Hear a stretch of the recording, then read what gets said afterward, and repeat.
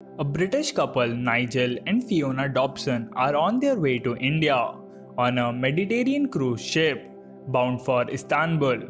Nigel meets lovely French woman named Mimi while dancing alone in the ship's bar.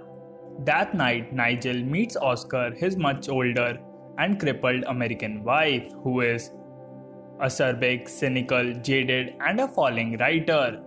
Oscar takes Nigel to his cabin and describes in great detail how he and Mimi met on a bus in Paris and fell madly in love with each other. Everything is explained to Fiona by Nigel. English gentleman traveling with his young daughter Amriti meets Nigel and Fiona. In stark contrast to their sexual exploits, Nigel visits Mimi in her cabin after fleeing a bridge game, only to discover that she and Oscar have played a joke on him. Nigel wants to leave, but Oscar continues the conversation by explaining how their hate/love relationship developed, humiliating her in front of others.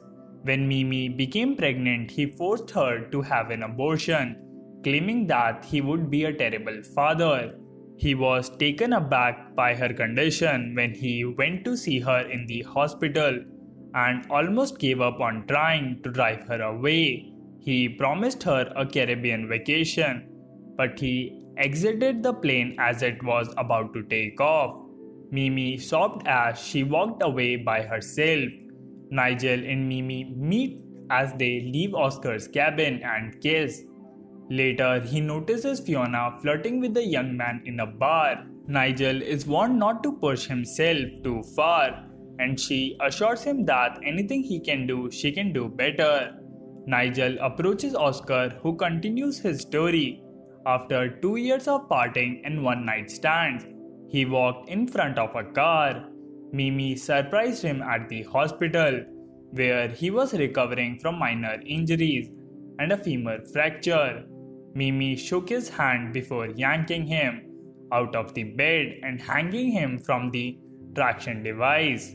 Oscar had no choice but to let Mimi return to his home and care for him.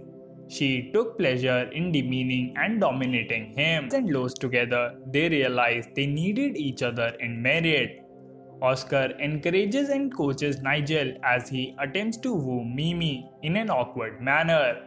When Fiona notices them dancing together at New Year's Eve party, things escalate. Oscar had forced Fiona to attend the party. According to Fiona, Mr. Singh encouraging his daughter Amriti to confront them. And this is where the movie Bitter Moon comes to an end. I hope you enjoyed it. As always, until next time.